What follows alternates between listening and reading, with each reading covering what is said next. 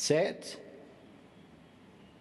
and away they go from the 1400 meter marker. Manic Mayhem was slow to go, so was Cossack Warrior, also Coral Copy and Epic Soliloquy.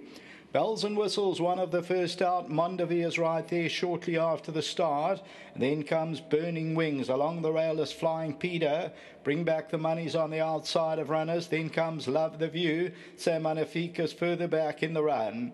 Then comes Bourbon Beat, and on the outside Command Control. Pledge of Honour's further back. Then comes Cossack Warrior, that's in the green. Near the rail, Epic Soliloquy, and further back is Coral Copy. They're racing about 12-13 lengths off the leader. Bells and Whistles by a half length. Bring Back the Money a second. Mondevi at the rail third. The white sleeves and cap. Burning Wings the yellow cap on the outside.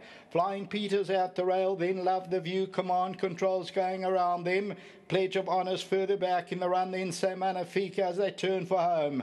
Loves and Whistles still the leader. Flying Peter towards the inside. The outside Burning Wings. Then comes Bring Back the Money. Flying Peter's a run on the inside. Burning Wings on the outside. These are the two past the 200 on the outside. Command Control. Burning Wings is running around from Flying Peter over the last 200. And it's Burning Wings from Flying Peter, but Burning Wings is going to win it by a length and a quarter. Flying Peter second. Mondevi third, maybe Bells and Whistles fourth.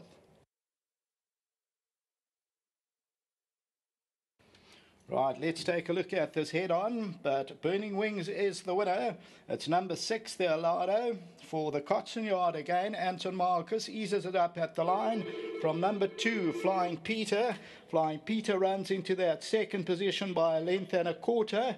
And then the third place will go to Mondevi. The fourth position will go to Bells and Whistles, then Love the View. And further back in the run was Command Control. All right, so Burning Wings, there you can see the action from Flying Peter.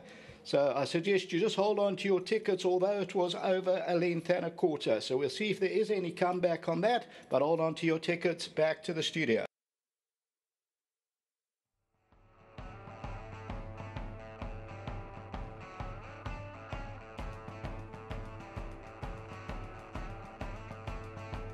Patrons, please note, race review into the closing stages. Hold on to tickets.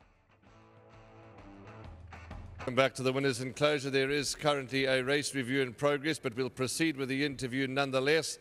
Kombasile is the gentleman that looks after Burning Wings, a gelding by Alado. Well done to you, Kombasile. 1,000 Rand for you. Well done. Enjoy your reward. Congratulations. Thank you, my man. Lovely. Let's get John into the winners' enclosure, not for the first time today. Lovely, John. Good win by Burning Wings. A little bit of argy-bargy in the straight, but that's not for us to comment. Good win. Well done. Yeah, thank you very much.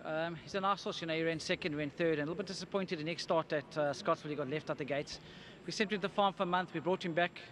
As I said earlier in this, he's been very well at home, and I'm glad he won. Well done to the owners, and thank you to Anton for a nice ride, and to Glenn, everyone, and my staff back at the yard. Thank you very much. Yeah, it's been a good day thus far, and certainly a horse that's won and won with authority. So let's see how he goes on from here. But well done to you and the whole team. Congratulations. Lovely. That's John Buckler. He's in the winners' enclosure here with Burning Wings. Anton, no doubt, will be chatting with the Stipes and having a firm meeting about what happened on the course. But Burning Wings has won 6-2-3-10.